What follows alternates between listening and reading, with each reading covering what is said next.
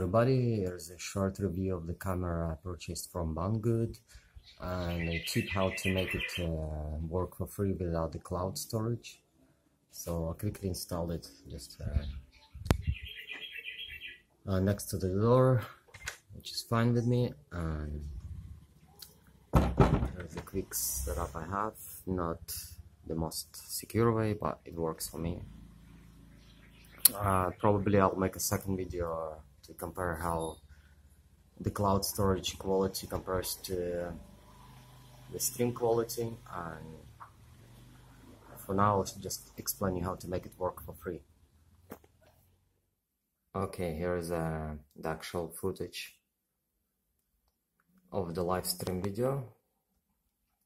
What we can see here, the frame per second is around 11, at the moment 12, but it jumps. I think the average is 8. The software, my choice for capturing live stream is a Netcam Studio X, as I run a few cameras. They all work fine with it. I think you can use other software, but that's what I use. Okay, so quickly jump to the most interesting part for you, I guess, is how to access a live stream. So if you go to edit video source, custom URL has to be used, stream type RTSP TCP, and the address which contains login and password is here. I will post it in the video description, so you can simply copy it. It should work for, I guess, everybody. Login is admin, and the password is DG-W02f. Okay, basically the only thing you have to fix for yourself is the IP address of your local network. Okay, so briefly, daytime video is fabulous, no problems here. Like nighttime video goes down in quality. I'm not like totally happy with it, but I guess for the most cases it's usable.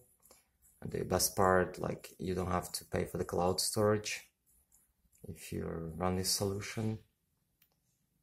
The thing I would like to mention quickly is that the cloud storage doesn't give you any settings of how your motion capture works and everything. Just gonna you have a lot of motion going in front of your camera. It will just shoot the videos, send them over internet, overloading probably the internet. Running Netcam Studio X gives a lot of options. You can adjust the motion settings, like you can adjust your like sensitivity thresholds. The other good thing is you can choose the zone you would probably not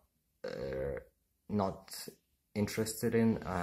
Let's say configure features, detection zone, edit. So here you can choose basically, like, if you have lots of stuff going on in the front here and you're not interested, you can just blank them out.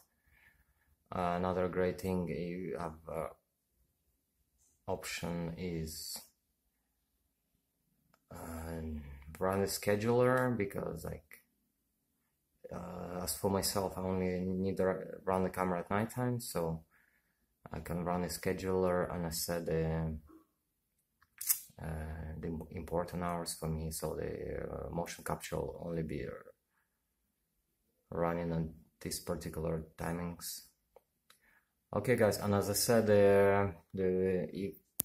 I will shoot a second video comparing the footages from the cloud storage and the one done directly with Netcam Studio X, and I hope to see you soon again. Bye.